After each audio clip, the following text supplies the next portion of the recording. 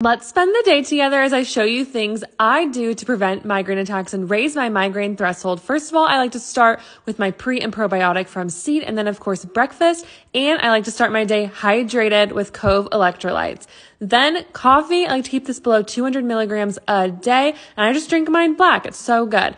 So while I'm drinking my coffee, I got my Avalux glasses on and I got some work to do on the computer. I'm updating the slides for the gut health and migraine masterclass, and we had 2 more people registered, so we got to get them added to the wall. I'm so excited. Make sure you get in. And then Peter made me a breakfast burrito for lunch. He's literally the best. And then here is the supplement lineup. I either take them with breakfast or with lunch. It doesn't really matter. And then I got to get ready to go because we have a wedding to attend. Ooh, we clean up nice.